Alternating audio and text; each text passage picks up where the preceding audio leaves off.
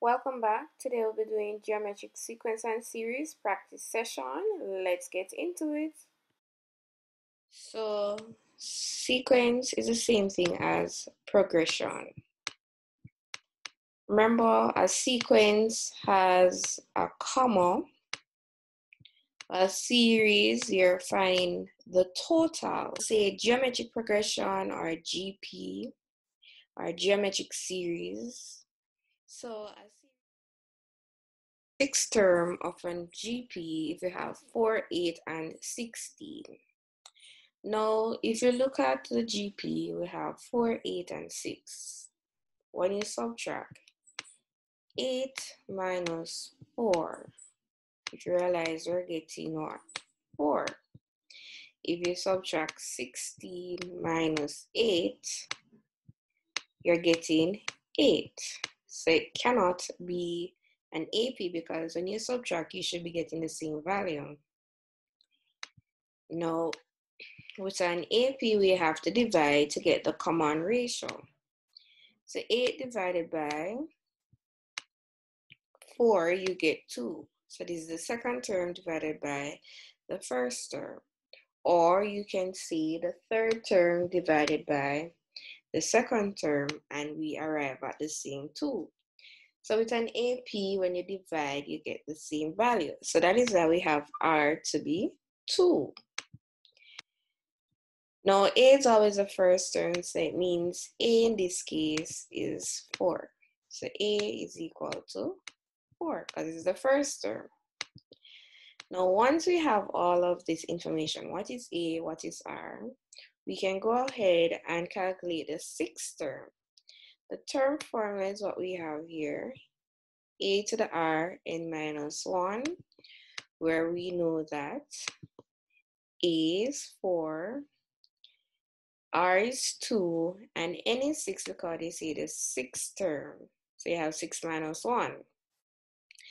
So before multiply by 6 minus 1 is 5. Do not enter this as is in the calculator. Easy to make a mistake. So 6 minus 1 is 5. So you enter 2 to the 5th. And some persons often know that 2 to the 5th is 32. So you have 4 times 32, which is what we have here, to give you 128. So the sixth term is 128. Example 2. Which term of the GP 5, negative 10, 20, negative 40 is 320? First thing we need is what is A and what is R. So A is always the first term. So the first term is 5, so that's how we have 5.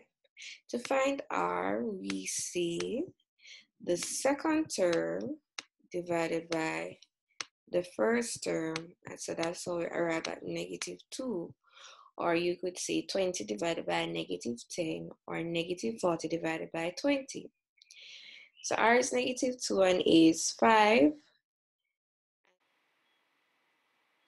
So what we're going to do is have the term formula TA to the R n minus 1. We know that the term that we have is 220, and we know that A is 5, R is negative 2, and we're trying to find out what is N, so we have N minus 1. So that is what you're seeing right here. Divide both sides by 5.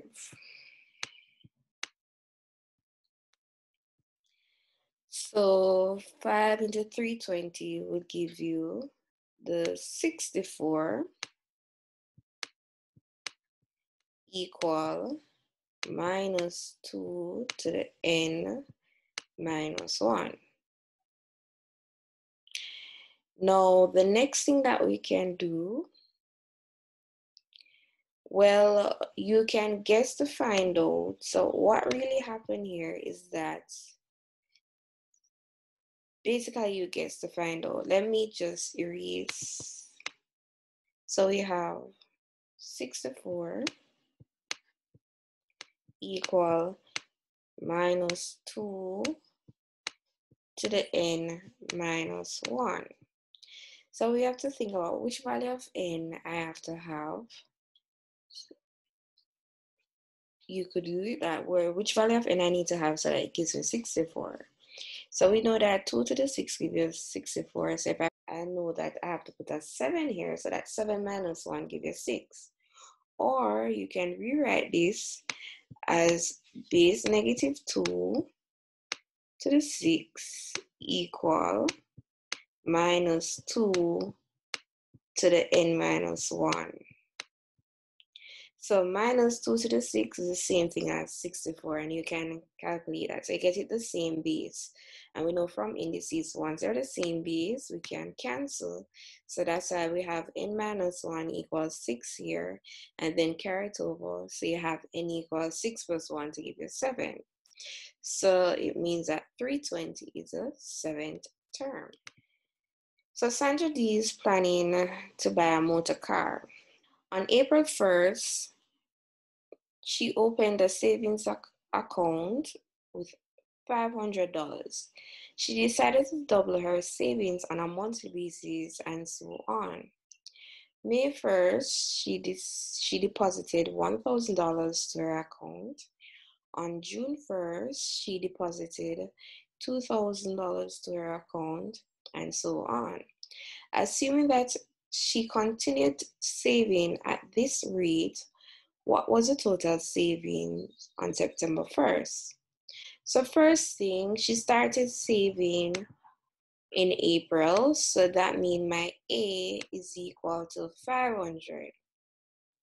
My common ratio is 2 because of two things. You can either see that they say she doubled her savings every month, so it means R is 2, or you could see since in May she has 1,000 and she started off with 500, you could divide to get the same value, which is 2. Now they want to know her total savings in September. So her total savings in September, you count from April to September, you'll have 6 months. After getting that, you substitute into the formula. Now we know A is 500, R is 2, N which is 6, R which is 2 minus 1.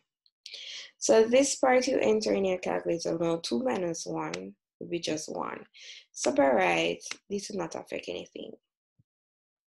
So you'll have 2 to the 6 in your calculator minus 1, you get the value. 2 to the 6 is 64 minus 1, that's 63 times 500 will give you 31,500. So now the next question is, how long did it take for her to save 511,500? Now A remains the same, R remains the same. What they're really asking is, what is N? So we know that the sum is 511,500. We also know that A is 500 and R is 2. We don't know what is N, so we leave it as our unknown. And in the denominator, replace R to be 2. Now 2 minus 1 will be 1. So by right, this will be gone. So we're just left with 500, open bracket, 2 to the n minus 1. Then we divide both sides by this 500. So this will be cancelled and divide the 511,500 by 500. You'll have 1,023 equal 2 to the n minus 1. Now carrying over the negative 1 over the equal sign, it will become positive. So you add the 1, you get a 1,024. Now, from indices, we learned that if I have 1,024, I can change the base, so it becomes 2 to the 10. And we know that once the bases are the same, we drop the base. So the answer n equal 10. Thanks for watching, guys. Don't forget to like and subscribe.